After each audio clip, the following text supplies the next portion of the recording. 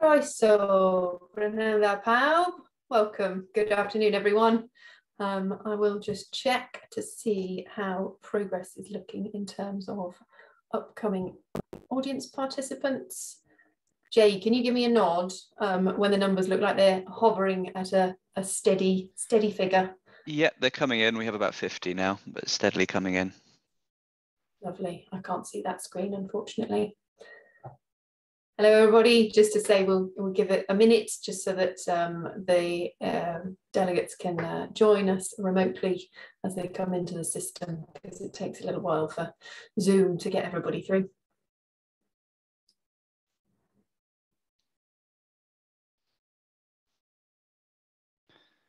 Yeah, I think we're ready to progress now, and then I'm sure more people will join us shortly.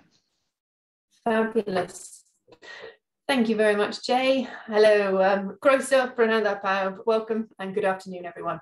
Thank you very much for joining us today. Diolch am eich amser. I'm Jess Hooper of Marine Energy Wales, and today I'm delighted to be chairing a cross-borders session looking across the pond at the international marine renewables interests in Canada and Wales, and seeking to share our respective learning and experiences. With the marine renewable energy sector having a growing global focus, we're working with Marine Renewables Canada to build bridges between the industry on either side of the Atlantic.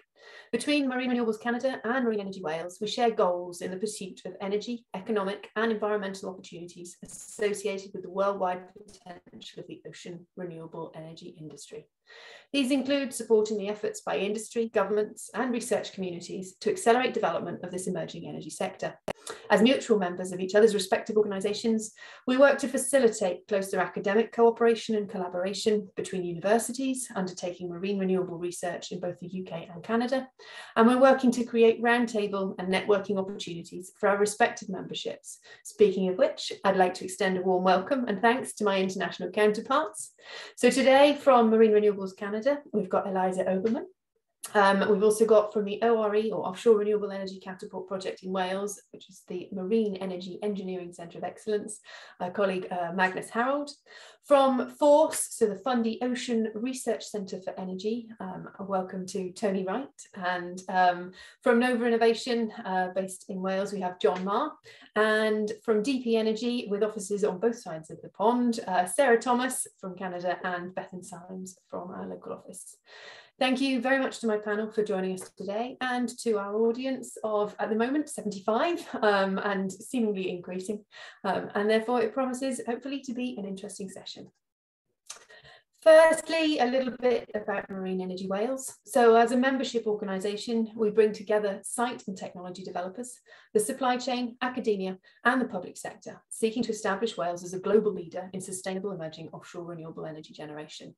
And in Wales, we're working with the sector to understand how we can use the ocean's natural rhythms to produce clean, sustainable electricity from marine renewable energy and deliver a low carbon economy with its own jobs, skills and prospects. And as a strategic gateway into the sector network, Marine Energy Wales are uniquely placed to promote Welsh capability, champion the Welsh opportunity, and encourage strategic relationships, including those international relations looking to the global opportunity. So what does the sector and our membership look like here in Wales? The wind doesn't always blow and the sun doesn't always shine. Marine Renewables can address fluctuations in these energy sources to ensure that the lights stay on. Generating power from multiple diverse sources is key to delivering a continuous, uninterrupted supply of renewable energy to homes in Wales. They also enable energy independence by reducing our reliance on fuels typically imported from abroad to fill these gaps. We're incredibly lucky here in Wales to have the natural resources from tidal stream and wave to floating wind and tidal range around our shores, as shown on this map, alongside electrical grid networks to export the power generated and ports to build and transport the devices, and a growing test and demonstration network. There's a lot of activity here on the verge of realising the opportunity of clean blue energy. Across this emerging marine renewable sector, we're now home to 20 international and national wave, tidal and flow developer interests. The images on the right illustrate the diversity of the technologies with activities here in Wales, from low flow tidal kites to tidal stream turbines, floating wind turbines and devices capable of harnessing the power of our waves. Now, I'll hand you over to Eliza from Marine Renewables Canada, so we can hear a little of the Canadian marine renewable picture before hearing from our members about their cross-border experiences. over to you, Eliza. I'll stop sharing my screen so you can take over. All right, thanks very much, Jess, and good to be here with all of you today. I'm just going to get my slides up, and I assume everybody can see this okay. So I'm just going to talk a little bit about just a general overview of the sector in Canada. And my name is Lisa Oberman. I'm the Executive Director at Marine Renewables Canada. And we are very similar to Marine Energy Wales. So we're a national association. We cover tidal, offshore wind, wave, and river current energy. And very similarly, we have quite a few of the same types of members. We have a little over 100 members, technology and project developers, utilities, supply chain researchers, and we also have some municipalities as well as public sector members as well. So our main goal really is to advance the sector and build a market for it in Canada, but also support our membership in working internationally. And so to do that, we lead education and advocacy and engagement activities. We do a lot to foster communication amongst our membership and help them to find ways to collaborate or opportunities for business development between companies.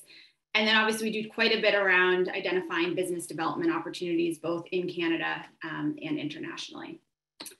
So you're going to hear more probably from some of the other speakers about some of the specifics on activities in Canada in terms of marine renewables. But I thought I would provide just this snapshot of what that actually looks like across the country. So as I mentioned, we cover several different types of marine renewable energy resources. And as you can see with this map, there's activity on both the West Coast, so the Pacific Coast, and also on the Atlantic Coast. Where we have quite a bit of opportunity as well is in river current energy. And so that can be in any province essentially, because we have quite a few rivers in Canada. And there's a lot of potential for, I would say, all marine renewables with remote communities. So Canada has about 200 remote communities. Many of them are reliant on diesel power. So that is an opportunity to displace diesel by using marine renewables. And some of them are very close to marine renewable energy resources. So just on the West Coast, there's been quite a bit of focus with wave energy, and the University of Victoria has been leading quite a bit of that activity. There are no wave energy devices currently being demonstrated, but there's been a lot of work at the moment to support future deployments and demonstration. And then as you can see on the East Coast, particularly around Nova Scotia, we have quite a few tidal energy projects that have been permitted. So all of the ones that you see there, Big Moon, DP, Jupiter Hydro, New Energy, Nova Innovation, and Sustainable Marine have all received permits, and some of them have also received supports from the federal government. And you'll hear more from Force. Some of those projects are being developed there, and others are being developed in, we say Southwest Nova, but essentially at a lower flow, not that much lower flow, but a lower flow site that allows for smaller scale development and community scale development. So the other aspect I thought that I would highlight, because obviously to see that kind of activity, there also needs to be a number of policies and regulations and supports in place. And I thought some of the audience would have interest in this. So just in two main areas I would want to highlight today. So for the Government of Canada, well, I will also say that policy and legislation is different in some aspects in terms of jurisdiction, because electricity policy is handled from a province by province basis. So the Government of Canada really provides some of the overarching supports and strategies that have supported the sector. So for example, in 2011, they led a roadmap process with Marine Renewables Canada, develop kind of a strategy for how the sector would move forward. And since then, they've established the Canadian Energy Regulator Act, which provides a new framework for offshore renewables. They've also are implementing the Canadian Net Zero Emissions Accountability Act, which requires net zero by 2050. And then there's been quite a bit of significant investment that's gone into our sector, but also that's available in the future. And I can answer some questions on that if people are interested. But what I thought I'd also highlight is the reason there's quite a bit of a development in Nova Scotia is that government has done a lot to support the sector. So they've been able to implement and develop strategic environmental assessments. They've established tidal feed-in tariffs. They've also were, I think, one of the only jurisdictions to establish a specific legislation for marine renewables, the Marine Renewable Energy Act, which then led to a demonstration permitting program. And then some of the overarching policy that's been developed also supports reduced GHG emissions. And also there is a new renewable energy standard requiring 80% renewable electricity by 2030. So all of those things create some opportunities for the marine renewable sector. And I'll leave it at that for now, but very happy to answer questions when we get to that point. Thank you. Thank you, Eliza. I was just going to say to our audience, if you've got any questions or remarks for any of our presenters, myself and Lisa included, please do pop them into the Q&A or the chat, and we'll manage them from there. We will be having a discussion Q&A session at the end of all of the presentations. So next off, we're going to go to Magnus Harold from the ORE Catapult, and I'll hand it straight over to you, Magnus.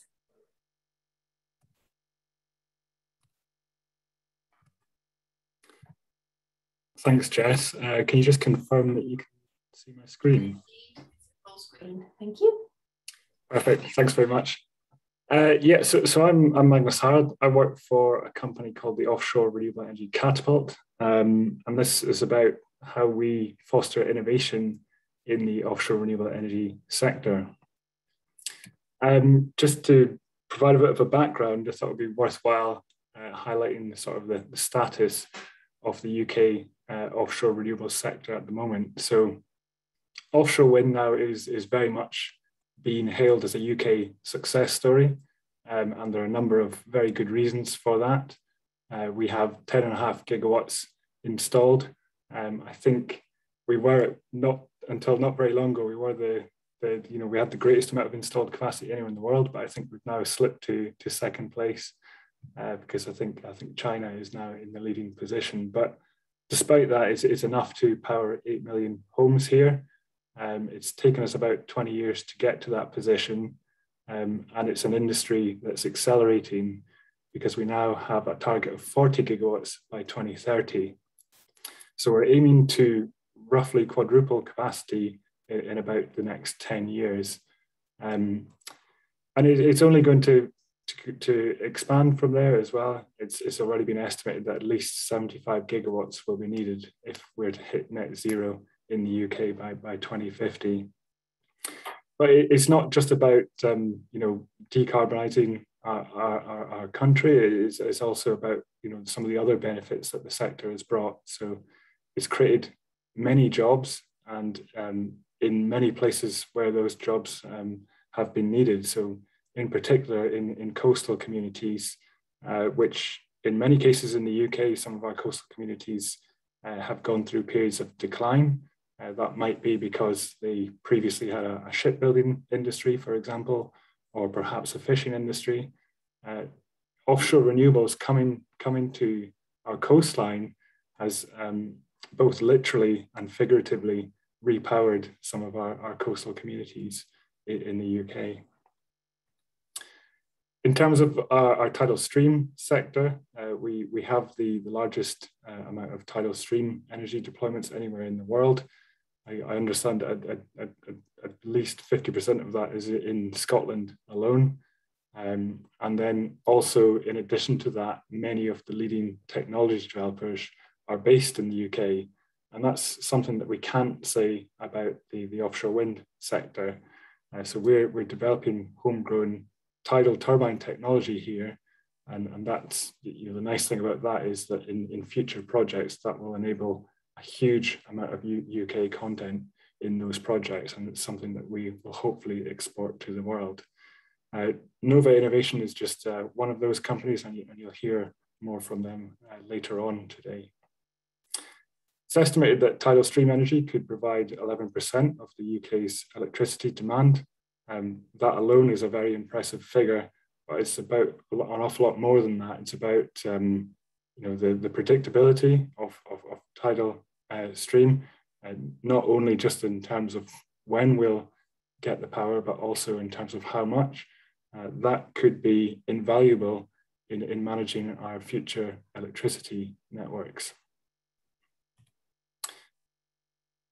It's also been a success story from a cost point of view. Offshore wind costs have plummeted in the space of just a few years, as the graph on the right-hand side shows.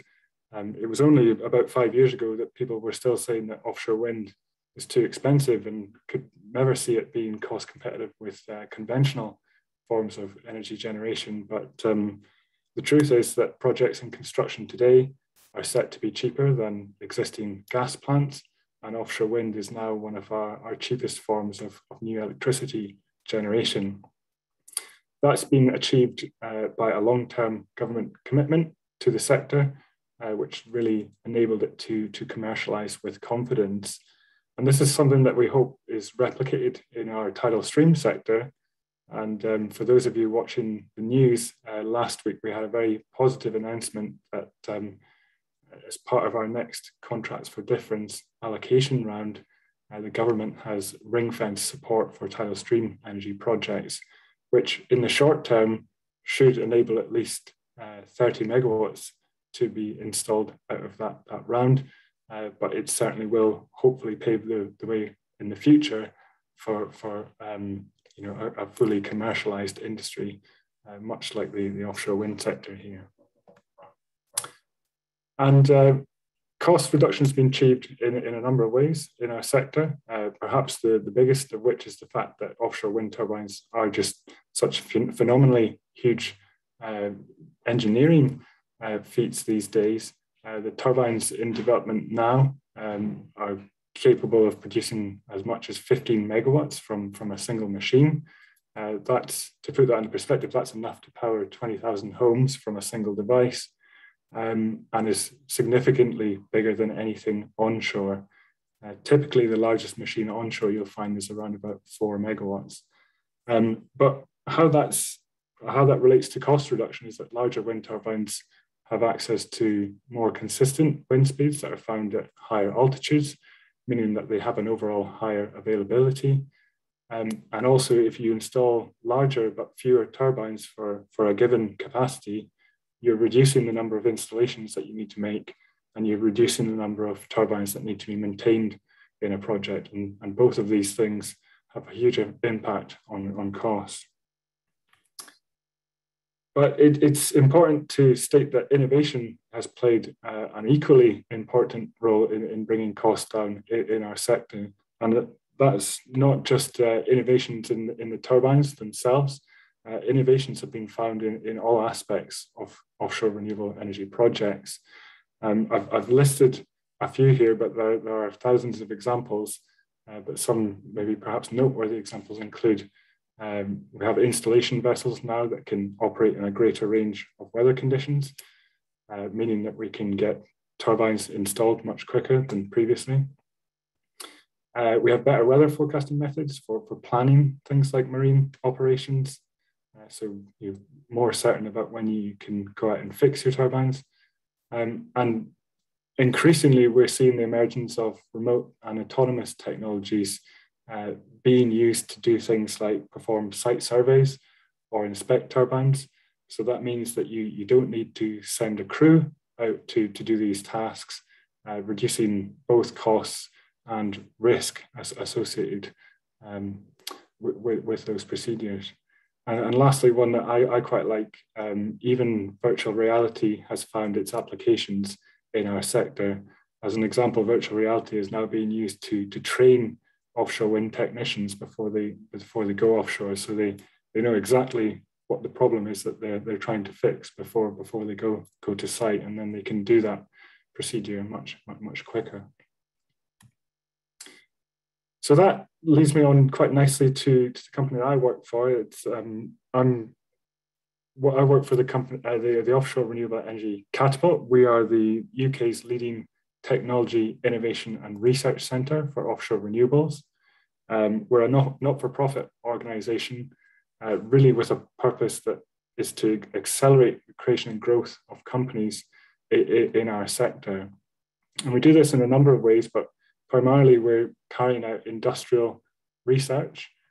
So taking innovations developed by innovators, partnering them with industry and academia to develop these into products and services for our sector. And these are products and services that might be to reduce the cost and risk associated with renewable technologies, but ultimately it's products and services that enable us to transition to a low carbon economy.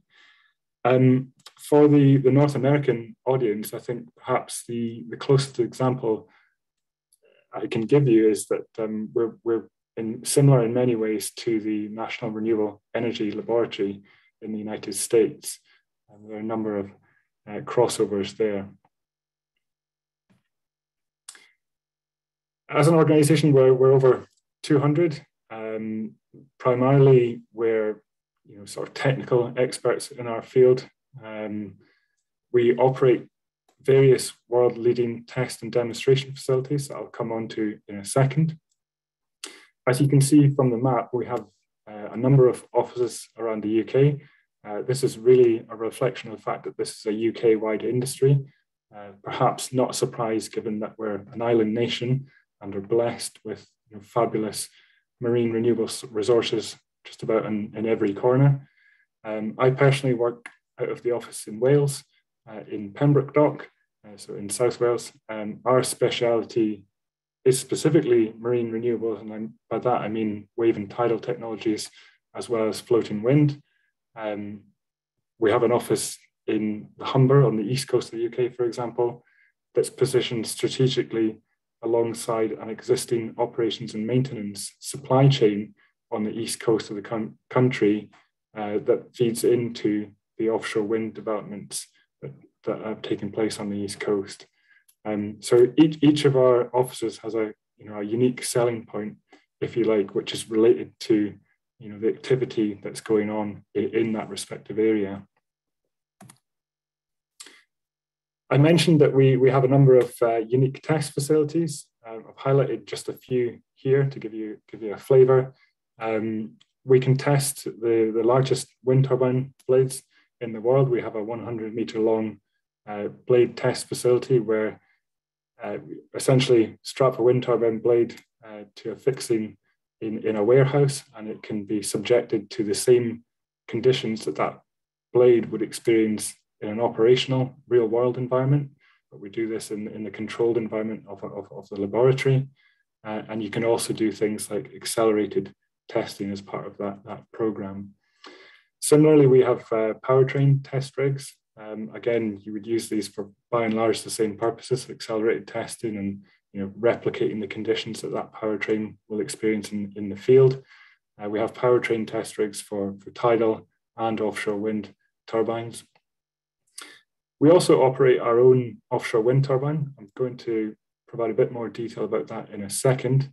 But other than our testing facilities, we're, as an organization primarily of technical experts, we can carry out a range of desk-based studies to help companies with innovations appraise those technologies. So that this ranges from things like feasibility assessments, kind of checking that what they're trying to do does what it says on the tin, or something like an economic assessment to help that company understand what the implications of the innovation will be on the costs of offshore renewables.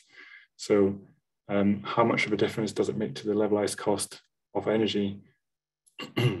Increasingly, we're also looking at, we're doing a lot of life cycle assessments these days.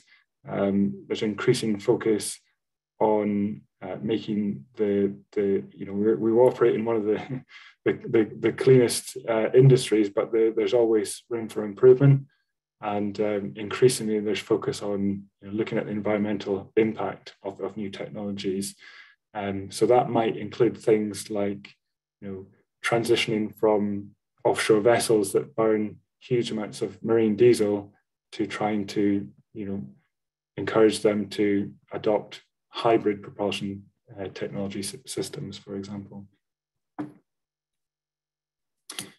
This is a snapshot of our offshore wind turbine that we own and operate.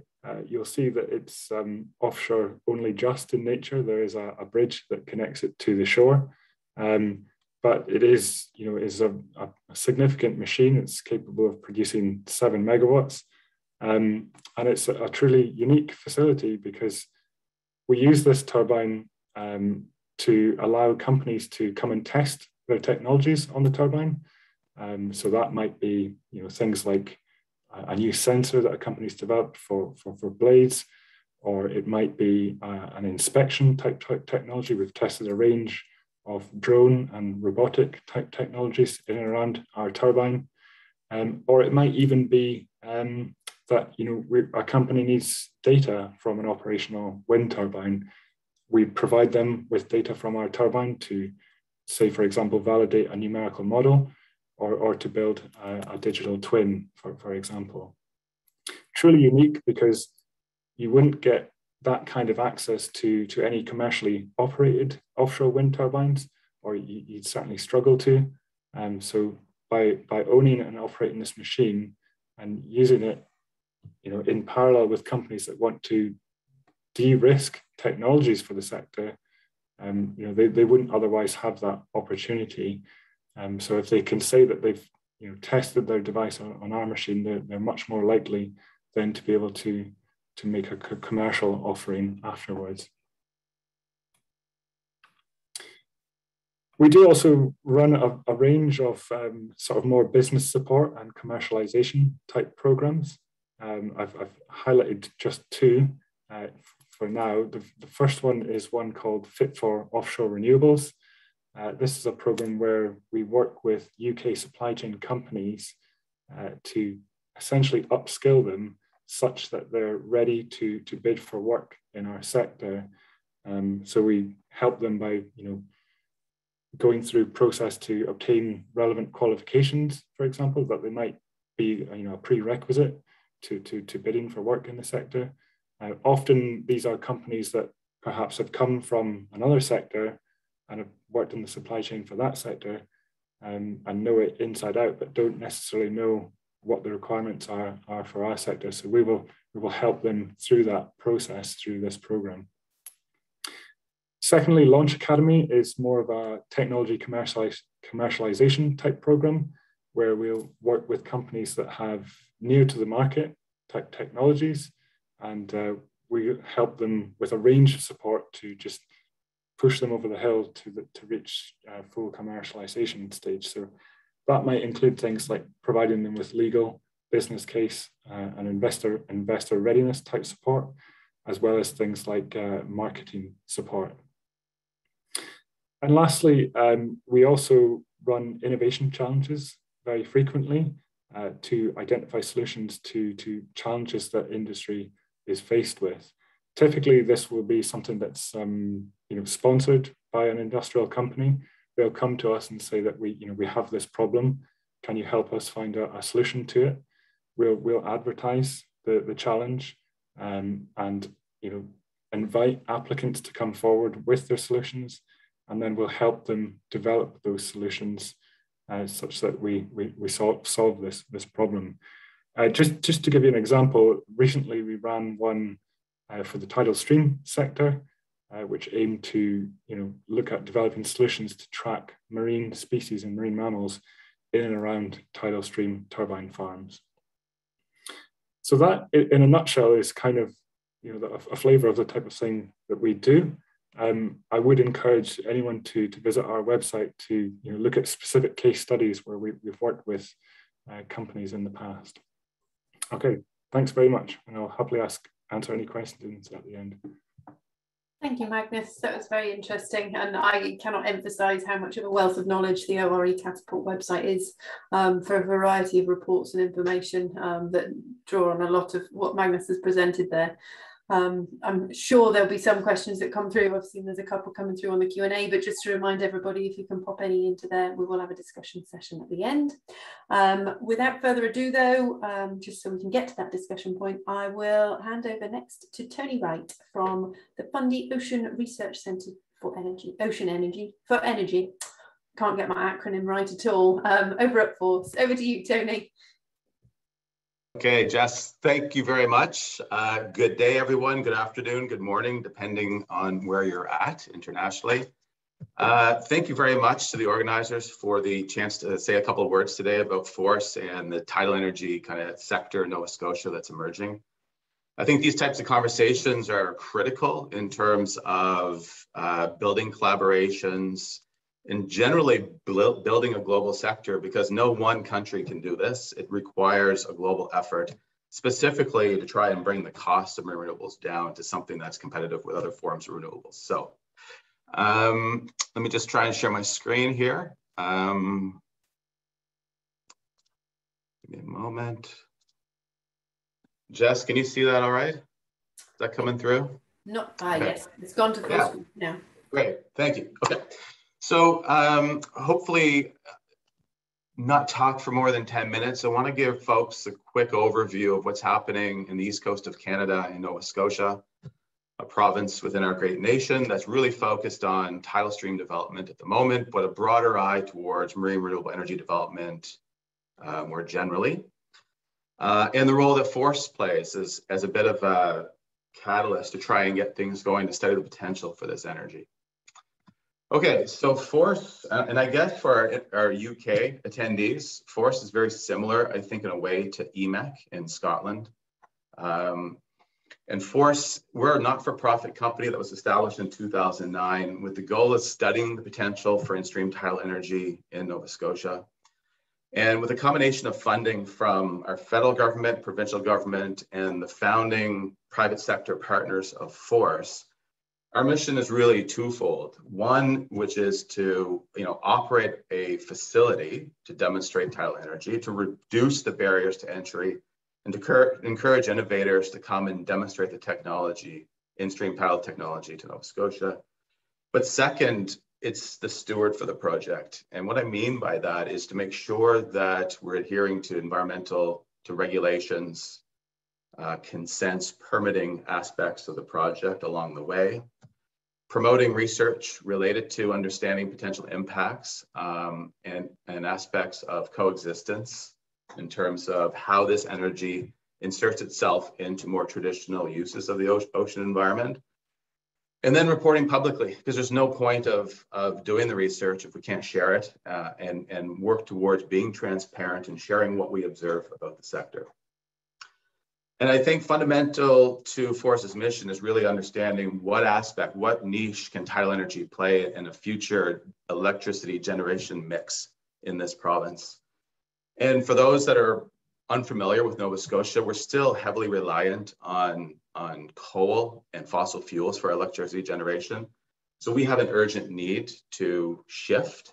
And there's a lot of potential there for tidal energy to play a meaningful role in that. But there's still a lot of questions about what exact role tidal energy can play. And really, I think it comes down to three main questions that need to be answered. The viability of the technology. So what is its redundancy and what's the long-term cost projections for the cost of electricity from tidal? Second is how is this technology going to coexist with other users of our ocean waters? And is it safe? Is it safe for the environment? Isn't it safe for operators to be installing these types of devices? And we're certainly making a lot of headway in answering those questions, and particularly as I look across the world in areas that are developing marine renewables, we're starting to get some good answers to those questions, but there's still a lot of work to do. Okay, Elisa gave a great overview of what's happening in Canada. I'm not going to really touch on that too much because there's other things to say, except for the fact that marine renewable energy in Canada to date has really been focused on trying to understand in-stream tidal potential in the country, wave energy potential, and river current potential. Offshore wind is a relatively new thing for Canada in terms of marine renewable energy potential to power the country. And that's pretty much an issue because of the demand. We have such a land mass in Canada that moving towards offshore wind is seen as something of almost of a last resort. And it really becomes a question of why would we need to do that when there's so much onshore resources still available yet to be developed. Anyway, it's a good question. And it's something that I think Canada is trying to advance on and making the business case of why we should also look towards offshore wind as a potential solution for future energy needs. But the work we do and the focus in the province has really been on in-stream tidal energy. And I look back over our history as a province, and this is nothing new. In fact, the investigation in stream tidal energy has, goes back almost 100 years when the first prototype tidal energy device was installed and tested in the Minas Channel by a company out of Acadia University, which is in the province of Nova Scotia. In the 70s and 80s, there was a big push by our government to look at large-scale barrage-type projects. And the result of that work, a lot of that led by our Department of Fisheries and Oceans in terms of understanding what the potential impacts of that type of technology were, really resulted in abandoning that as a priority for energy generation because the broad impacts of that large-scale barrage-type technology were too uncertain, especially in the Bay of Fundy, and how that could impact the ecosystem and the physical oceanography of the bay. And so what happened there was we had a demonstration facility constructed, led by our utility, Nova Scotia Power, that saw the development of a 20-megawatt barrage-style project in the Annapolis Valley. That's been in service since late 1980s, and is about to be decommissioned. And I think it's safe to say that there was a lot of community pushback from that style of energy generation because of the impacts it was having on the local ecosystem and fish habitat. And something I'm going to talk a little bit later. And so very much in response to those issues, along comes in-stream tidal energy. And in-stream tidal energy, I think we all understand, operates from the natural flow of ocean currents. It's designed to be scalable, it's designed to be removable, and ideally low impact. And that's a lot of the work that FORCE needs to do, is to demonstrate the low impact aspect of in-stream tidal energy. And so here's just a little example of the recent effort to push forward with in-stream tidal energy in the province, dating back to like the 2010 era. We had Open Hydro demonstrate the first device in Canada. The other photographs here are Big Moon Power, which is a berth holder at FORCE, and Sustainable Marine. Okay, so why is Nova Scotia so interested in developing tidal energy, and why is it really a hotbed internationally for in-stream tidal? It really comes down to three things in my mind. One is the globally significant resource present in the Bay of Fundy. Two is the facility that's been created via FORCE to help connect the resource to the transmission grid, something we don't find readily available internationally. And two is the policy and regulation support that exists in Nova Scotia. So just to touch on that briefly, those that are not familiar with the Bay of Fundy, it's an amazing tidal energy resource. It's an amazing resource across the board for many different reasons. But from a tidal energy perspective, FORCE is located in the Minas Passage, which connects the Minas Basin to the remainder of the Bay of Fundy. And through this channel, it's estimated there's about 7,000 megawatts of power potential there, which exceeds the peak demand of Atlantic Canada. So the resource is immense. But what makes it such a great resource also makes it a challenging challenging environment to work in. And hopefully we can hear a little bit more about that from other presenters online, DP Energy and Nova Innovations. Okay, so the other aspect is the FORCE facility, designed as both host and steward, as I mentioned before, but significantly, the intent here of building some of the facilities, some of the aspects of the project is to remove the barriers to entry and encourage development, encourage demonstration at the site. And to do that, we have 5 permitted berths offshore. Those berths connected to a 30 megawatt interconnection facility via 11 kilometers of subsea power cable. That interconnection facility connected to transmission connection on the Nova Scotia grid. So without that facility, the resource becomes kind of like non-accessible. And if we look across Canada, there's a significant resource in Canada's north, but it's really not available for development at the moment because there's nothing we can do with the energy that's generated for now, okay? So the fact that we have this facility that takes some of the risks away for developers, I think is a really important mechanism that's encouraged investment in Nova Scotia.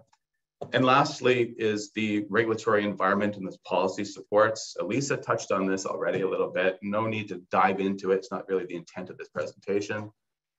But really, I think it comes down to two things. One is that there's public policy that's interested in the development of marine renewable energy. So that's number one. I think that's critical.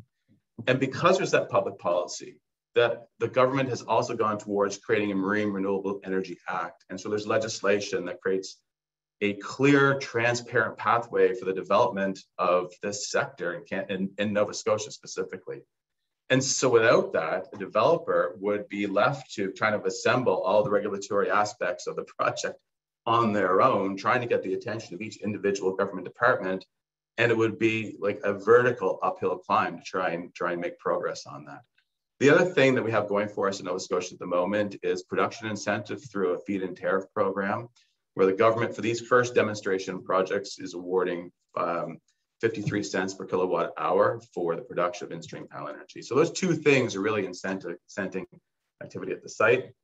Just to give folks a little bit of overview of the FORCE site itself and our developers, I said we had 5 permitted berths.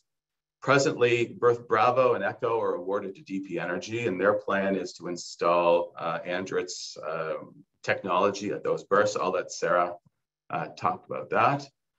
Berth D is awarded to Big Moon Power. They have a floating technology. Presently, the first turbine being built in the province here today. And we also have Sustainable Marine with their floating Platai system, the 460 kilowatt system that is presently planned for development across Berth A and C.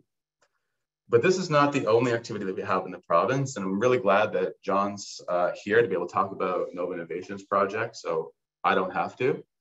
But just to say that outside of the FORCE demonstration facility, we also have in the province a demonstration program that allows for smaller projects to be developed in different jurisdictions within Nova Scotia waters. And so that's really attracted 3 developers that are all vying to demonstrate their technology. And we have the Nova Innovation Project down in a region near Digby Neck, it's called. And then close to the FORCE site, we have 2 Canadian developers, Jupiter Hydro and New Energy East, attempting to develop approximately 2 megawatt projects, looking to interconnect through the FORCE site and develop those in concert with the other FORCE projects we have on the go. So in sum total, a lot of activity on the go. It's really interesting times. And for the rest of this, hopefully a couple minutes, I want to touch on some of the work FORCE does to try and work with the developers, work with stakeholders, work with the province to make sure that we develop this technology in a sustainable and safe manner. Okay, so understand the role in-stream tidal energy has in our energy future. It's really going to come down to 2 things. Is it safe, and can it coexist with other users of the Bay of Fundy? Our role as steward is to do a lot of work, to do the monitoring, to assess that, and do a lot of the research to try and bring new concepts, new methodologies, to try and answer some of those really critical questions. And as I indicated before, there's absolutely no point of doing any of this work unless we share that information publicly. Because future decisions about marine renewable energy development or tidal development are not going to be made by our developers, they're not going to be made by FORCE. It's going to have public support. And if the public and stakeholders that are interested in the development of the technology don't have the answers to critical questions about potential impacts, what does a large-scale development look like? What does that mean for the ecosystem? It's just not going to happen. And so we have to make that information publicly available. Okay. Part of FORCE's environmental consent requires us to do specific studies on fish, marine mammals, noise, lobsters, and seabirds. But that's just the beginning. That's just answering some basic questions about potential impacts on those species. A lot of work is yet to be done in terms of really being able to assess what the impact of some of these technologies are on fish and fish habitat, for instance. Okay. So I'm just gonna give you an example here of a project that we're collaborating on. This is not FORCE's project. It's a team of partners trying to advance the ability to develop acceptable encounter rate modeling for devices in the Minas Channel. And specifically what we're trying to do is assess the co-occurrence probability of a fish and a turbine being in the same spot, to put some boundary conditions upon the potential for risk and impacts. Because right now, it's a blank slate. There is a lot of uncertainty out there, a lack of scientifically credible data about the impacts on fish. And in Canada, it's a big issue for us because we have two pieces of legislation that really oversee the fish and marine habitat. And that would be the Canadian Fisheries Act and the Species at Risk Act, that essentially describe the fact that developers are not allowed to kill or harm fish or to have any negative impact on fish habitat. And so the scientific evidence to support that is really not there today in terms of going beyond single devices and into larger scale development. So we have to find a way to do this. So one of the approaches that we're taking is to combine broad spatial assessment of flow, because we know that the flow regime and wave regime impacts fish and marine mammal behavior. And then we're looking at data that's been curated by the Ocean Tracking Network at Dalhousie that has over 10 years of tag detection data of different species from this area. And so really combining those two data sets, we're trying to make a fish forecast map. And I'll just show you what that looks like. So for a specific species in the Minas Channel, so this is the forest area, the Minas Passage, the forest permitted areas, the box in blue. This is really a preliminary fish forecast map of striped bass. This I think was August 17th, 6 in the morning. This is the probability of detecting striped bass in the forest area in a 150 meter by 150 meter grid pattern throughout the channel. And really what this information is telling us is the presence probability that striped bass will be here. And if we know where the turbines are going to be installed, we can assess the probability that specific amount of striped bass are going to be in the region and assess the encounter rate likelihood, essentially, that striped bass and turbines will be in the area. And the goal here, is to put some boundary conditions on the risk. So if we know striped bass, Inner Bay of Fundy striped bass or Bay of Fundy striped bass is a special designation in SARA, Species at Risk Act. And so we have to have some scientifically credible information that talks about, the potential for harm from striped bass populations in the Minas Passage. Getting species-specific information is a really challenging thing to do from tidal environments.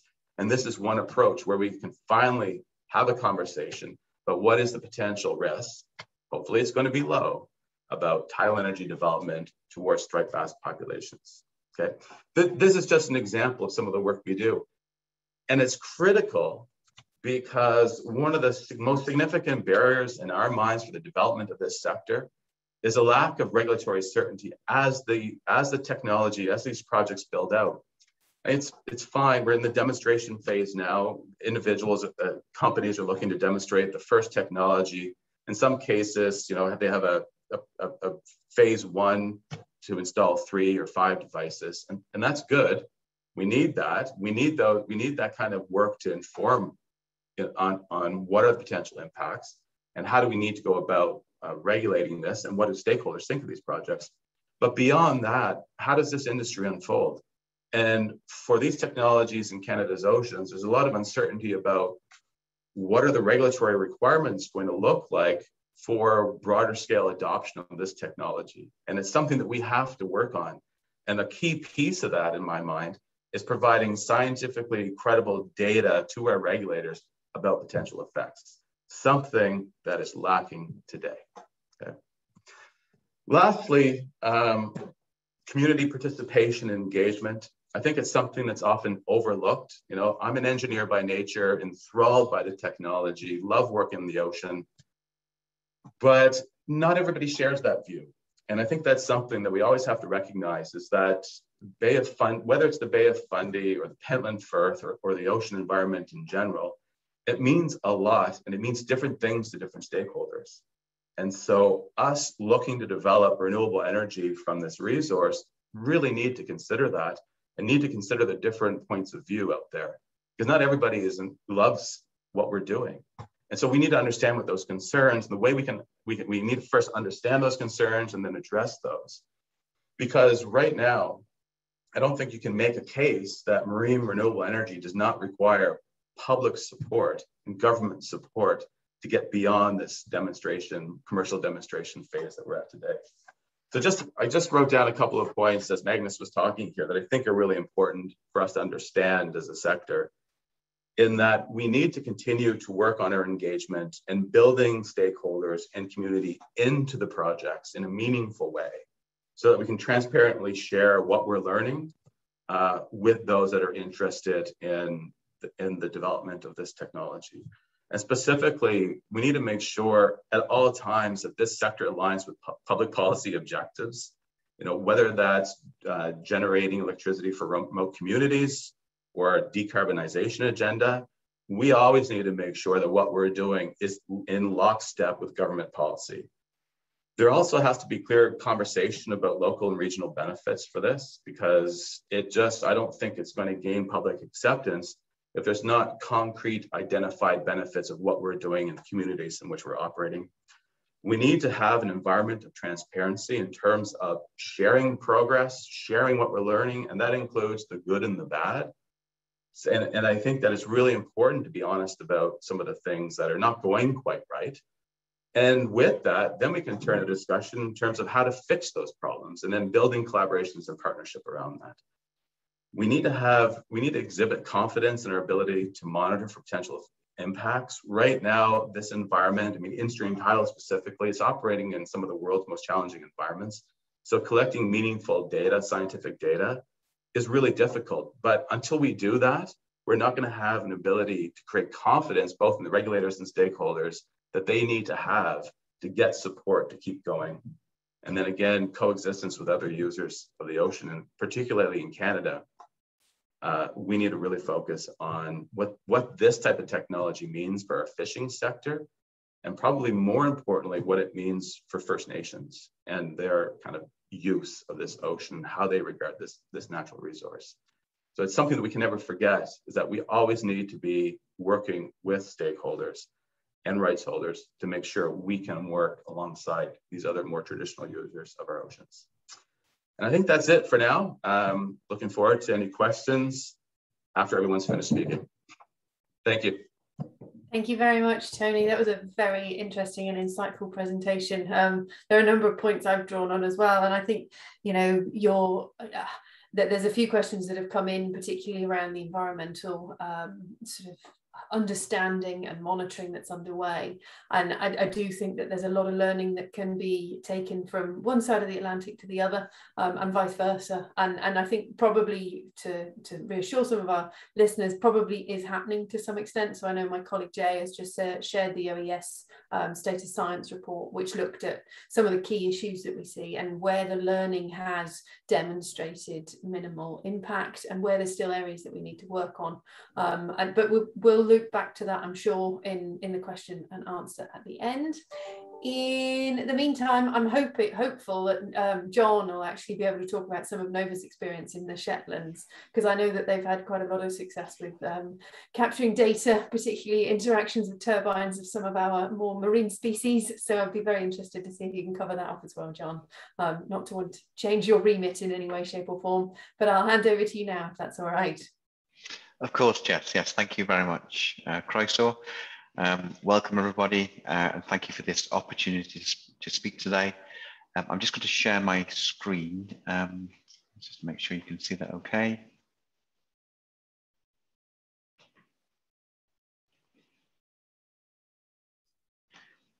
Okay, that should be, you see that okay? Thank you, John. Right, sorry, I forgot the beginning. Right, okay. So it's all about, so what I'll do, Jess, is we'll cover that question towards the end, but I'll just walk through the slides to begin with, if that's okay. Great, so thank you. So we're going to be looking at scaling up for international development. So just to begin with, this slide here shows basically the benefits of tidal energy. So spot the power station. One of the great things is there's no visual impact on the landscape. And so that bodes very well. And essentially, I know other technologies struggle with that. But yeah, Nova's tidal turbines sit on the seabed hidden from view. So they're clean, predictable, there's no visual impact. They do not affect shipping. They're unaffected by storms. and they are environmentally friendly. And what we're hoping to do here is replicate this in other parts of the world. So this is actually Blue Sound in Shetland, and this is the world's first offshore tidal array, which has been running for more than 5 years now. So this is what the turbines look like. So 100 kilowatt units, a proven technology. So we've had 3 turbines in the water for more than 5 years. And this is our new direct drive turbine, which is actually installed in 2020. That's been running for over a year now. And it's been performing really, really well. So the key difference between the original 3 and this one is that this does not have a gearbox. So it's more efficient, it's more reliable, and we're getting better performance with higher energy output as well. So it's and this is the turbine, which are going to be sort of technology we're going to use in Canada as well in our Petit Passage project. Now these are scalable, so we can actually flat pack them, put them into shipping containers and ship them anywhere around the world. They're scalable, so you can install a single turbine or multiples to form megawatt arrays.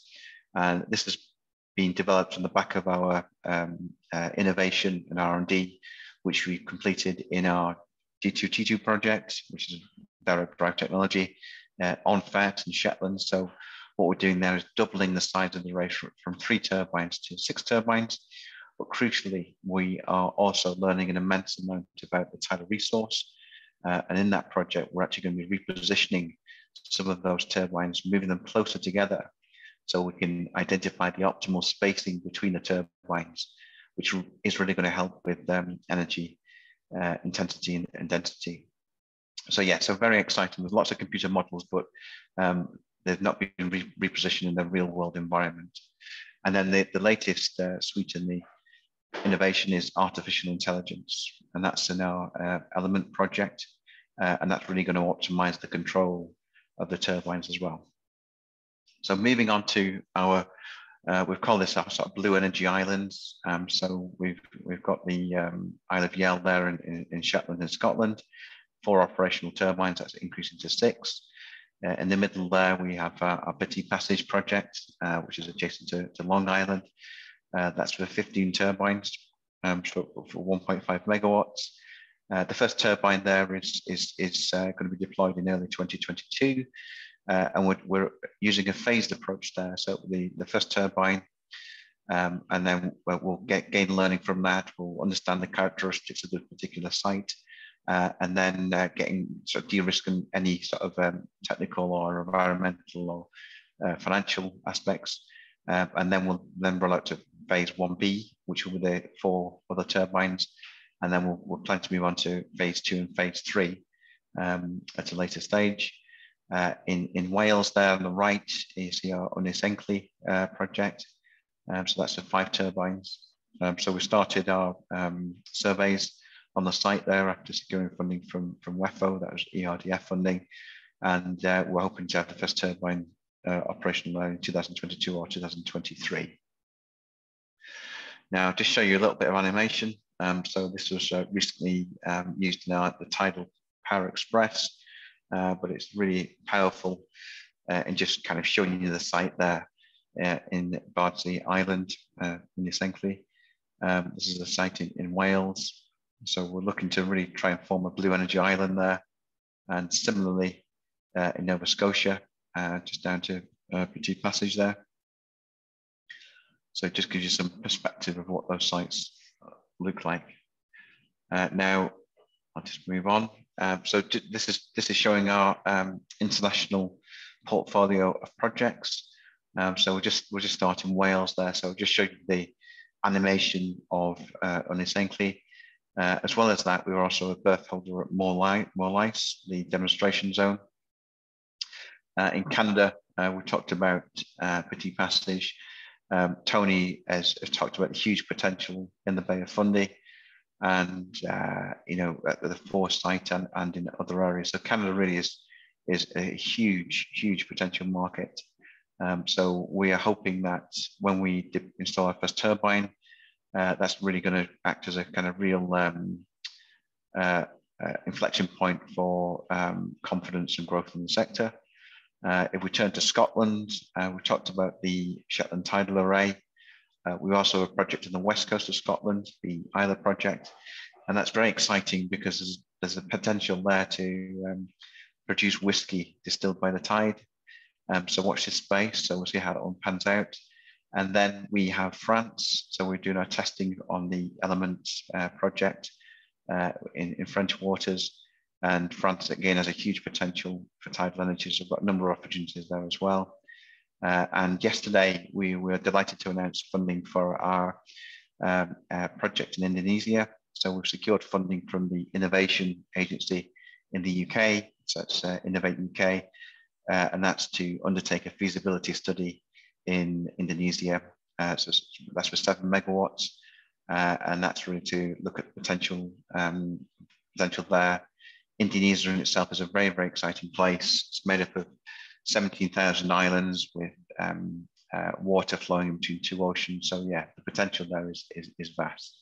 So so that's kind of an update in terms of where we're at in terms of our scaling and growth internationally. So I'm just mindful of time. So just want to say diolch and thank you. And I'm happy to field any questions that are asked. So either at the end or now, just whichever suits. We can probably loop back to you, John. I think we can probably go around the panel and collectively talk about questions that have come in. That was very, very interesting. I particularly enjoyed your animations. I think there's a lot to be said for pictures painting 1,000 words, and you do begin to get a real sense for the sort of the opportunity, particularly for the blue energy island that we've got up in Anazentli, because taking that diesel generation away from them and giving them a clean power solution that's completely invisible, but yet there and doing the job that they need is a very good opportunity. So thank you. Just a reminder to anybody, if you've got any questions for John, if you can pop them into the Q&A, we will pick them up in the discussion, which will follow our final presentation from DP Energy. I'm not actually sure who's going first from DP, so I will hand over to Sarah and Bethan to invite them to present, if you could, please. John, if you can stop sharing your screen, please. Right. Oh. Thanks, Jess. I was just gonna ask if I could share screen, so that's brilliant. Just bear with me 2 seconds while I get the presentation up and ready to go. Fab, can you see that okay? Not yet, but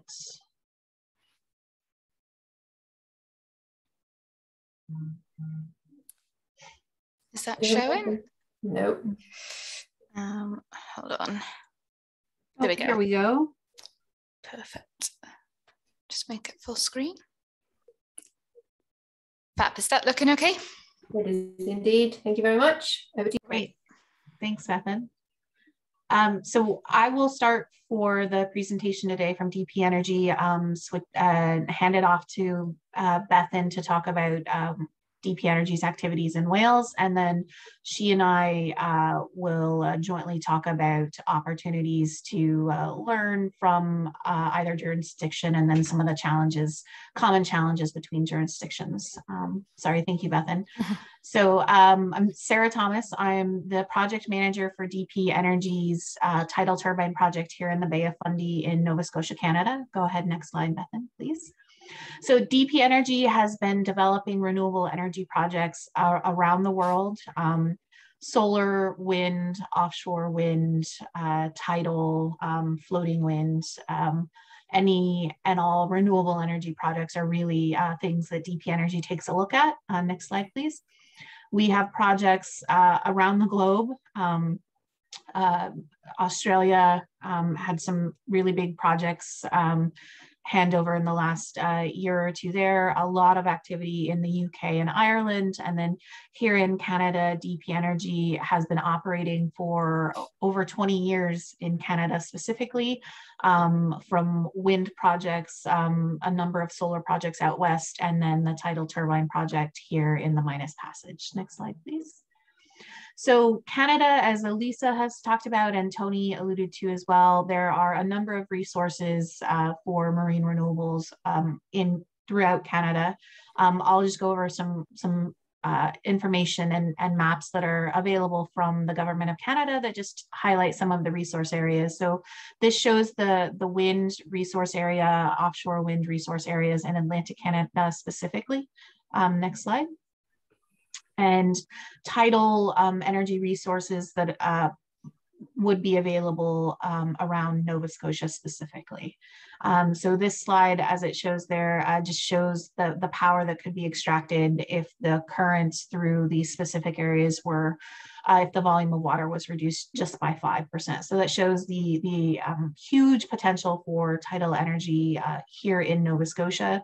One of the key things with tidal in Nova Scotia is the province is committed to its marine energy strategy from 2015, where they are committed to 300 megawatts of power from the tidal sector specifically. And so that's still something that the province hopes to achieve in the future. Next slide, please.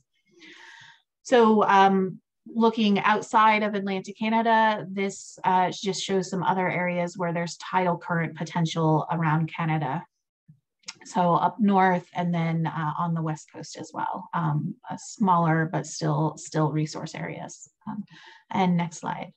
And wave, not something that we've explored too much here, but again, there is possible potential for wave energy projects around Canada as well. Next slide. Okay, so DP Energy in Canada, as I said, DP Energy has been operating projects in Canada for over 20 years. Currently, we have solar projects that are active in Alberta, but marine energy-wise, we have our tidal turbine project here in the Bay of Fundy, which is highlighted there on the graphic. We are exploring offshore wind opportunities in Atlantic Canada and elsewhere. Hopefully, the offshore energy regulation that Elisa mentioned, hopefully that federal regulation will be the first stepping stone in the federal government developing some sort of funding regime or feed-in program for offshore wind, similar to the feed-in tariff program that Nova Scotia has for tidal. It would be great to see the province also develop some sort of funding regime for offshore wind, not just the federal government, but there's a lot of work to be done for us to get there. So that's what DP Energy is doing here in Canada specifically. I'm going to turn it over to Beth to talk about DP Energy and Wales, and then we'll come back together to talk about joint challenges and opportunities to learn from each other. Thank you. Thanks, Sarah. So I'm Bethan Symes. I'm the Project Development Manager here in the UK team. So we're based in South West Wales in Pembroke in the Marine Energy Wales hub. So looking at our activity then sort of across the pond from Canada. So as Jess ran through earlier, Wales has got some brilliant resources. There is quite significant tidal resource in the north. We've got good wave resource, and we'll come on to wind resource a bit later on. So the purpose of the team in the UK is to develop projects here, as well as sort of identify new markets, bringing new projects on board. So like I said, Wales is perfectly positioned for offshore renewables. There's brilliant resources. We've got a really supportive political landscape and a great supply chain as well. So in terms of our activity then, so we're tidal stream, we're investigating tidal stream opportunities at Morlice on the back of the recent AR4 CFD announcement that John mentioned earlier, that sort of 20 million ring fence to develop tidal stream here in the UK. We're also interested in tidal range, and we're participating in the Welsh Government Tidal Lagoon Challenge, and just interested in tidal range opportunities here in Wales.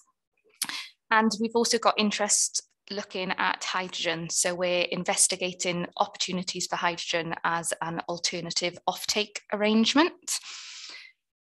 So in terms of, as well as wave and tidal, Wales also has a fantastic offshore wind resource.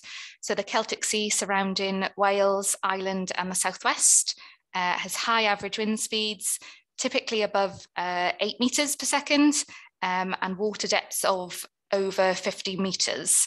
So Wales wasn't able to benefit from the fixed offshore wind that we've seen on the East Coast due to how deep our waters are offshore. But floating offshore wind then unlocks this renewable source of energy generation. So DP has been exploring floating offshore wind in the Celtic Sea for some time. So we are developing our Gwent Glass floating offshore wind farm. So this came about because UK and Welsh government are really supportive of floating wind. They've set some key targets of achieving 1 gigawatt by 2030. And the Crown Estate are also seeking opportunities to sort of achieve the best value, but the lowest impact net zero targets. So there's potentially 50 gigawatts available in the Celtic Sea, and that would look at creating almost 30,000 jobs here in the UK, with about 43.6 billion pounds coming into the UK gross value added.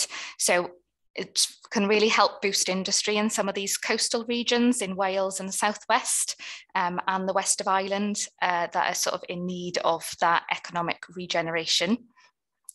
So like I said, we're working on Gwent Glass. So our phase 1 is for 300 megawatts. So we're looking at a site about 70 kilometres offshore, and we started some aerial environmental surveys and have secured a grid connection.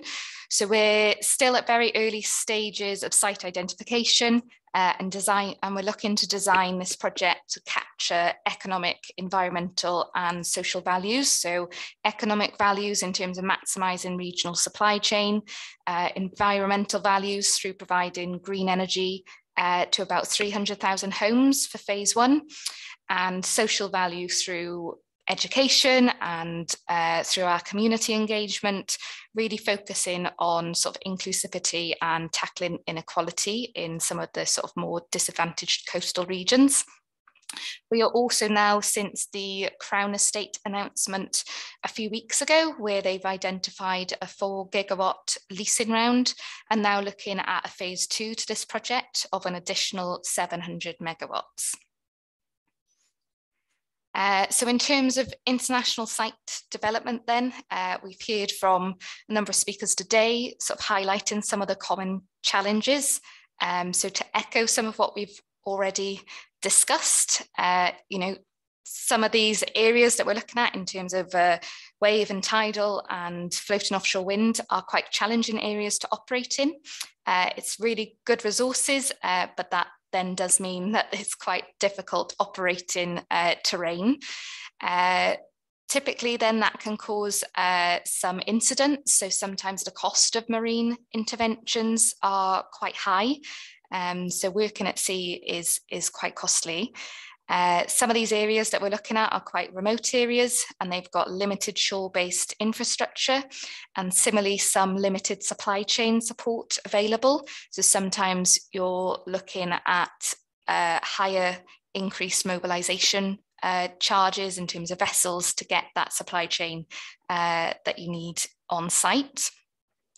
I think we've heard today about sort of grid limitations on capacity, and I think that's a challenge on both sides of the pond. So the stability concerns, capacity in general, and sort of that issue of offtake. On both sides then there's some uncertainty of seabed leases.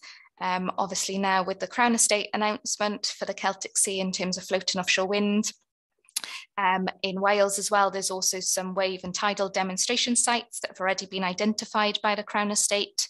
And obviously over in Canada then, Force provides some readily available leased areas to go into. As we've heard already, consenting in a marine environment is quite challenging. There's still some knowledge and evidence gaps. And also sometimes there's it's a bit of a challenge dealing with multiple regulators as well in order to achieve those consents. So then you've got marine planning in terms of other uses in the sea. You you know, there's quite a lot of shipping and navigation, as well as other recreational users and designated environmental areas that we need to take into account when we're looking at developing sites. And going back to the cost of working at sea and some of the sort of marine interventions and issues, that then sort of drives prices with insurance. So common challenges across the pond, but I think where there are then opportunities to learn from each other, there's a number that we could look at taking forward. So in terms of risk characterisation for consenting, it's already been spoken about today in terms of taking those lessons learned from the UK and bringing that across to Canada. And I know Forsten is looking to sort of progress other research projects and vice versa, then that can come back to the UK. I think it would be quite important to establish a sort of formal lessons learned process and industry best practices across sort of Canada and the UK and worldwide. So we've got some best practices to follow, and that will hopefully then drive down some of the operating costs and insurances. Like I said, we've had quite good success recently with now the national revenue support in the tidal stream industry. And I think trying to take some of those lessons into Canada in terms of how to set that up, and also how to have that engagement with politicians and regulators to move that forward. Community engagement is needed internationally when you're developing sites. So I feel like we can learn from each other in terms of best practices and what works well and what doesn't. Where we've said a grid is a challenge, there's definitely an opportunity, I think, for Wales and Canada to then look at becoming net exporters of energy. So looking at how we can take the energy produced by our brilliant resources and export that globally, be that through hydrogen or other forms of energy storage. And I think then sort of industry associations working together then to share knowledge and experience and look at solving those collective problems, as well as promoting collaboration. So we see that here today with Marine Energy Wales and Marine Renewables Canada working really well together and sort of facilitating events like today, as well as that sort of cross-border collaboration. Sarah, can I just come back to you to see if there's anything else you'd like to add on the challenges and the opportunities? No, I mean, you covered them, and you know, it's really good to see that a lot of these were also brought up by everyone else earlier today. And so, you know, it's good that we've identified some of the common challenges and good ways for us to continue to work together to solve some of those challenges. So looking forward to that. Thanks. Brilliant, thanks, Sarah. So yeah, so I think there's already a really good relationship established between Wales and Canada. We saw last week that Welsh Government had a really good presence at the MRC conference.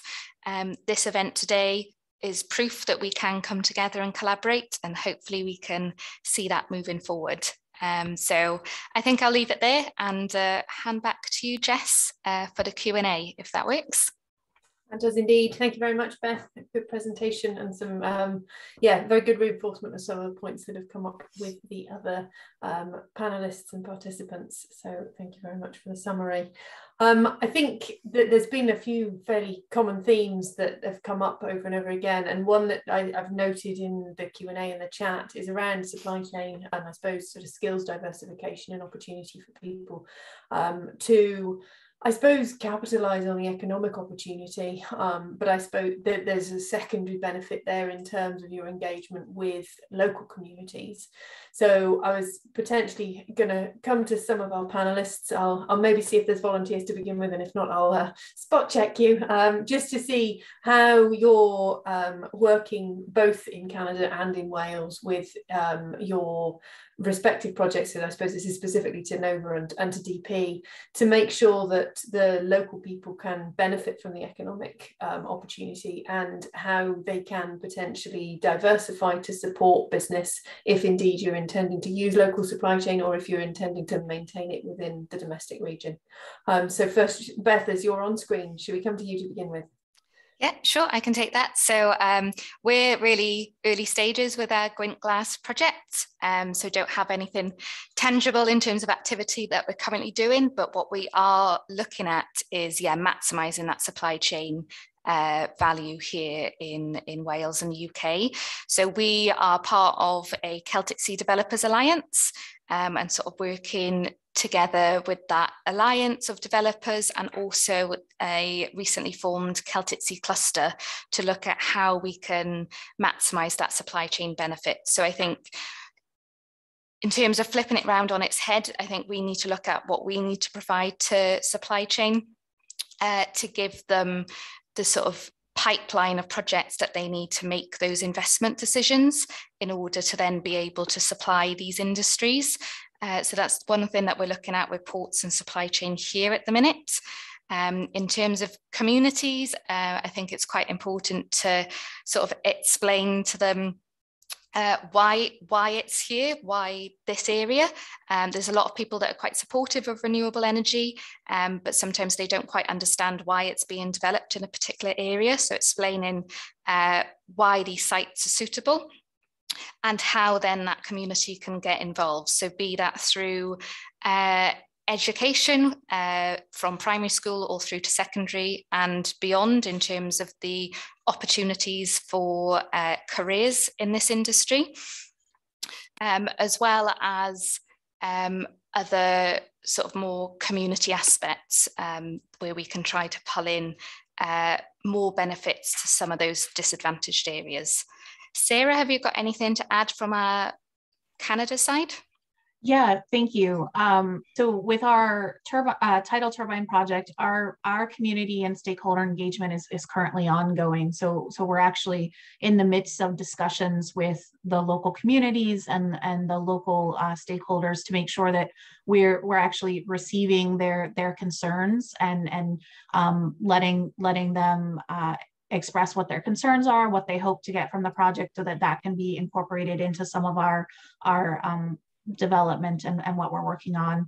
A few of the areas where there's a huge potential for local community involvement are actually around implementing our environmental monitoring and having participation and developing a pipeline for teaching people how to actually work with and analyze the different data and building a pipeline of technicians that can actually be involved in the monitoring program and monitoring projects to help us help the community to develop the tidal turbine projects here. And then long term, as the province and hopefully the country are able to transition from developmental projects into commercial projects, once there's that vision and that the solid projects pipeline, as Beth mentioned, to actually get to a commercial project, then there's a much more potential to develop supply chain in Nova Scotia and throughout Canada. And John probably has some he can add to that about Nova and their progress. I was going to come to John next potentially, and then I thought potentially if we could come to Elisa, I suppose from an equivalent organisation to MEW in Canada, how are you working to support SMEs in particular? They're mentioned within the chat, but the supply chain more generally. But we'll come to Elisa after John. John, you've obviously got experience on both sides of the pond and the thoughts about how supply chain are developing in support of your organisation and your deployments. How can businesses get involved and how do you see that unfolding as deployments progress? That's a very good question. And I guess the example of that is our Shetland Tidal Array, where during the development of that, 25 of the sort of project costs were within Shetland itself. So that was great for the local community. Lots of local companies were involved. An example would be the blades for our turbines were actually developed by a boat builder in Shetland who expanded his business and grew, and has since supplied all the blades for our turbines. So it's a great story of a homegrown company expanding and growing in a sustainable industry and internationally as well. So that's a sort of local example. Within Scotland, we've got our main manufacturing facility, We've secured funding this year to expand that. And with that is going to be opportunities for the local supply chain, not just in terms of manufacture of components, but also in the services. So even using Wales as an example, we have been using the expertise at Bangor University. There's some really excellent knowledge there in Bangor University when it comes to marine, especially on the environmental side. Then even undertaking the surveys using local vessels. In fact, one of the challenges we found on this Encley is the availability of vessels to undertake the activities that require. So that, I think, is a challenge for us in Wales, and something which we're looking to try and address as soon as we can. There are lots of opportunities, and part of it, I think, is going to be a combination of public-private partnership to identify the challenges and the gaps and how they could be filled. In Canada, again, it's been a bit of an unusual situation because of COVID. We were looking to do more across in Canada, but the restrictions of Canada, and see what we can do. So we've done, in order to keep the project moving along, we've actually produced more content in Scotland, but for the additional turbines in the future, providing the first turbine goes to plan, there'll be more local content within Canada. But we are actually engaged with using local contracts in Canada who are assisting us with the assembly, the installation. Yes, the things are, there's lots of involvement from both sides of the Atlantic. And for placing those contracts, John, are you using an organisation like MRC, so going through Elisa and her network to sort of promote the activities that are underway? I'm just thinking if we've got some of the participants in the audience wondering how they engage, is that the best route for them? That's how sort of MEW is hoping to proceed, particularly with the Celtic Sea cluster, which Beth mentioned there. So what route do you use to secure those contracts or advise about them? Yes, so we know MRC. We've got contacts within Canada.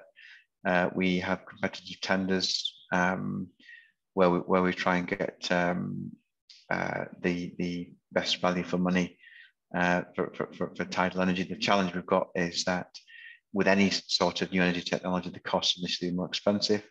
And this is all about, so tidal is more expensive than gas or more established forms of renewable energy technology. But we are focused on driving the cost down, and so it's striking that balance to enable us to do that. We've actually found the vessel costs more expensive in Canada than what they are in the UK, and so that's something that we're looking at to try and address as well. Super. I would just a thought that has occurred to me is the synergies that we see in Wales between floating offshore wind and wave and tidal coming through subsequently, is that we're hoping, particularly on the west coast where you've seen in Beth's presentation, the Celtic Sea developments coming forward probably faster than we'll see wave and tidal. Actually, we'll see the supply chain begin to develop in support of that, and then those synergies are then available with hopefully lesser costs to some of the other technologies to facilitate it. Elisa, I wondered if from an MRC point of view you had anything to add. I think we probably do really similar things to what Marine Energy Wales is doing. So we've been working on commissioning market studies that would help suppliers understand what the opportunity looks like. We've held supplier workshops in the past, just educating suppliers on the opportunities. And then we also created a supply chain database. So any company in Canada can sign up for that. And that's something that we direct developers to. I think one of the key things out of all of that is, in addition to that, is that we've also partnered with communities and municipalities. So for example, like I know Terry Thibodeau from Municipality of Digby's on this, and we've worked really closely with that community. And I think that helps a lot, because then the municipality stays up to date with what's going on and they can work with their constituents and people in that community. But I would say, the key thing has been striking a balance between education to suppliers while not raising expectations. And that can be really challenging when we're at this stage in the industry. And so we've been really careful with how we go about, communicating what the opportunities are. But still at this time, what we're seeing at least is, more and more companies that have been working in oil and gas becoming members and are just trying to educate themselves and learn about what the opportunities are. And so I think that's really the starting point, is just to be able to find the companies that, could use the information, have the skills, and just keep in communication and dialogue with them. Very much so. I think that's an observation we'd have from Wales as well. The timelines that we're talking about, particularly with the CFDs that we've had announced for both floating wind and tidal, it's between a 4 and a 7 year lead in. So managing supply chain expectation, just to ensure that they're aware that that pipeline is there, and they're also aware that there will be investment required to support it, but doing it in a sustainable way, and garnering that knowledge in the meantime to know what that opportunity looks like, how they can diversify and take that forward. So just to stay on supply chain for one more question, Richard Carston has asked how we accelerate the development of supply chain and cost reductions for tidal, given that we won't see the tens to hundreds of gigawatts projects we see in wind. I think to some extent I've sort of hopefully potentially answered that with some of the synergies that I see coming through from Flow presenting opportunities, and I think Elise has probably touched on it there, where you've got oil and gas diversifying from a robust foundational knowledge. But I did wonder if Magnus from the Catapult would have any comment on the development of supply chain and cost reductions for tidal specifically. I think you've absolutely hit the nail on the head, to be honest, Jess. I mean, there are other industries as well. There are maritime industries where some of these technologies have applications to. Aquaculture is becoming an increasingly important thing too. So some of those supply chain technologies are applicable to all of these sectors, not just specifically tidal. So and I think those are some of the best innovations as well, if they are, multi-purpose type technologies. So I think, we're certainly trying to increase awareness of other opportunities for companies as well, not just in floating wind or tidal stream, for example. Super. Thank you, Magnus. So I've touched on it previously, and I think it's probably a good time to loop back to it. Just the environmental considerations that we're seeing coming through is quite a common theme again. It's a little bit more difficult to manage because it's coming through in both the chat and the Q&A. But there's been questions asked about taking learning from the UK and from other project deployments that have been successful. And I touched on Nova's deployment in the Shetland Isles, and the level of data that's available for device interactions with some of the marine species. And I wondered if, John, probably Tony, I suspect will be fairly well informed about where that data is coming through. I think from a Welsh point of view, we've obviously we've not seen that many deployments as yet, but we do have the Morlice demonstration zone, which will see arrays of devices going in, which will facilitate that collective understanding of multiple devices and how they interact with species. But John, I think your experiences in Shetland probably provide a robust foundation for that. Is there any comment you'd add? We've shared in the chat the State of the Science report from OES and advised that, but there's also questions around whether or not there's a central repository for data that's available, and so I'm hoping you can provide some guidance as to what Nova's up to. Thank you, Jess. Yes, so Kate's our resident expert on environmental matters. We have been in a very fortunate position through the Shetland Tidal Array, which has been running for more than 5 years now, that we've collected an immense amount of data. So we have thousands of operational hours. And there's not been any adverse impacts, so we found that the marine life works in harmony with the turbines. And again, we've actually this year started to share some of the images and the video footages from that. So again, that's been very powerful in raising awareness and raising understanding. So yes, so I think, I think the key is we're finding that if by showing this data with in different jurisdictions, it's adding to the evidence base, and it's giving different countries confidence in how the technology is moving forward. So Marine Scotland, we've got a very Marine Scotland's been very pioneering in terms of its approach to consenting and environmental monitoring. Other countries are sort of following that lead.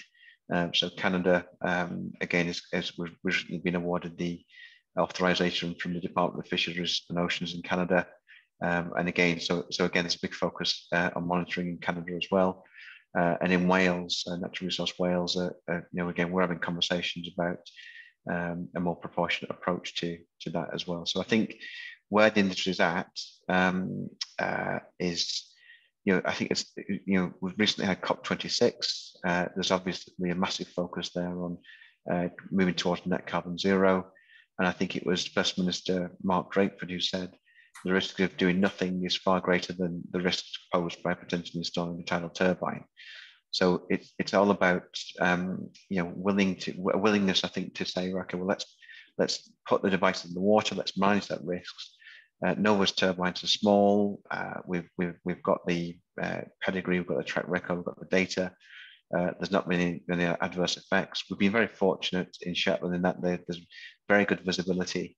In other parts of the world, that's going to be more challenging. So we're looking at different sensors, different ways in which we can monitor that. Tony can probably add some colour to that about the Bay of Fundy. But again, I think through working together and sharing best practice, we're going to get to a position sooner where there's more evidence and more comfort with the technology and how it's then going to deliver these benefits to society and work in harmony with the natural environment. Super, thank you, John. Tony, anything you'd add? I mean, I'm conscious you're probably seeing quite a few UK companies coming and looking to force. Are they bringing with them a wealth of knowledge of environmental impact, and how are you using that within the test centre? Yeah, so I think the train of conversation we're on here now is probably its own webinar someday. Something I look forward to doing, but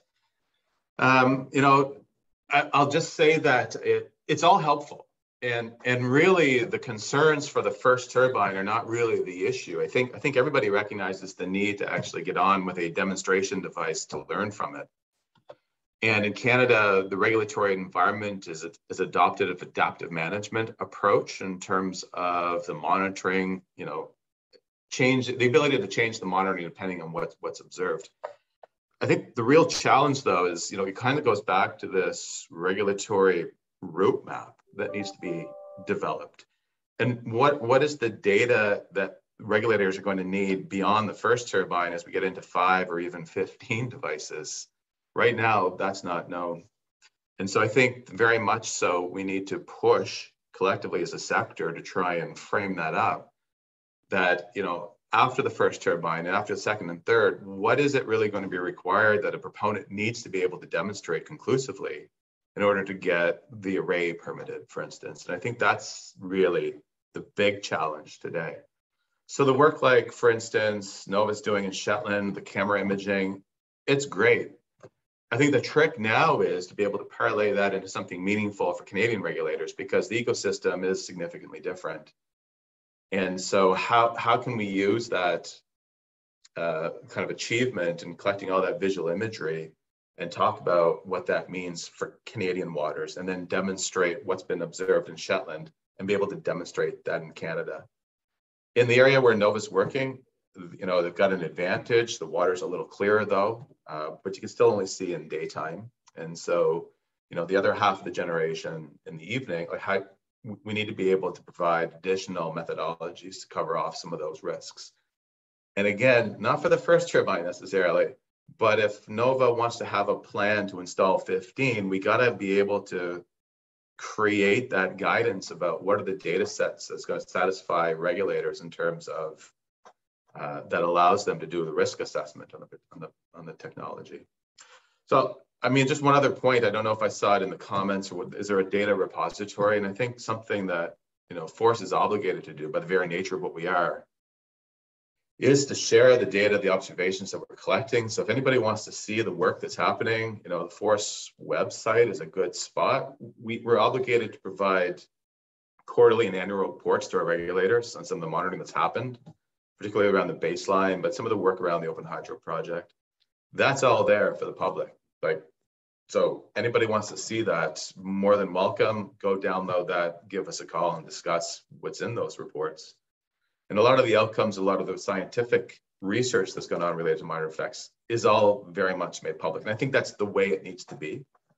And so like the camera work that Nova has done, to the extent that someday that could be made public to create an air of transparency so that others can see that and get comfortable themselves and maybe promote that, I think that's really important. And I know there's challenges with doing that. And especially as you get into more complex scientific methods of monitoring, like using hydroacoustics, if you just make that data public, no one's going to understand what you're talking about. So you have to be able to translate that so it's meaningful for broader community and be able to understand. And that really takes a lot of work. And I think organizations, you know, like Marine Energy Wales, Marine Renewables Canada, Force, EMEC, I think we all have a role to play in trying to figure out how do we make this data more publicly accessible. Definitely. And I think that's probably, Sarah, I'm conscious you've got your hand up, but what I might do is just loop in Magnus very quickly, just because the innovation challenge that I know you touched on in your presentation there looks at addressing some of those questions. I know one of the questions was how do you do monitoring when it gets dark and you can't actually see anything? And I think that the innovation that's being driven by a program like the Offshore Renewable Energy Catapults, Marine Engineering, I've got them the wrong way around, Centre of Excellence, really does do a good job at sort of putting a focus on that. Magnus, how do you see that innovation challenge sort of playing out and delivering for the benefit of the sector? Conscious that you've got a lot of academics working with you through the universities. How are they involved and what are they doing? Yeah, you can see why we use the acronym MEIS. Yes. but thanks for using the full term. Yeah, so we had the Innovation Challenge earlier this summer, and we had, you know, a number of responses. We're still, I must admit, still going through that and, you know, identifying what we do next. We have taken at least one company so far to a kind of next stage where we're hoping to run an innovation project with them to help. The aim will be to demonstrate some of the new technologies that haven't previously been used in this sector as part of that project. So that's kind of our approach to it, is to work with companies to demonstrate new technologies to see if they are suitable for addressing this challenge that the industry is faced with. Unfortunately, you know, it's too early to say whether or not that's going to be the right technology to use, and I can't provide much detail at this stage because it is kind of still at a proposal level, but that's how we go about doing these things. Hopefully next year I'll be able to share a bit more information on that. Thank you, Magnus. Sorry, Sarah, I slightly skipped over you, but I wanted to bring Magnus in there. I'm assuming you've got a similar sort of experience that you can touch on or draw on that might hopefully help solve this in the longer term. Yeah, no, I appreciate that. Happy to hear from Magnus and the work that they're doing. I did just want to share, DP Energy had a great success last Friday, actually, and we've deployed a demonstration monitoring platform at the Force site, and we are in the midst of testing it and working to optimize the sensor performance at the Force site. This is sort of the final exam, if you will, of OERA's Pathway project, which has been working to try and help get a little bit more certainty about monitoring at the Force site. And I think it's sort of like the first step of what Tony was talking about for what's next and how do we get to that array monitoring. So just give people a little glimmer of hope that we are making some success and making progress on that. And you know, we have just started the sensor characterization work, but it's going well, and hopefully we will have some meaningful information from that project early next year that will help inform the rest of the industry. So super. Thank you very much, and thanks everybody for your inputs. I've just scanned back through the Q&A, and I think we've touched on pretty much most of the main themes that are coming through. There are some specific questions, and I'll ask the panel to take a look and perhaps respond directly to some of those questions. I just wanted to raise sort of gratitude we've got as MEW to MRC, Marine Renewables Canada, and perhaps invite Elisa, if you wanted to say any closing remarks.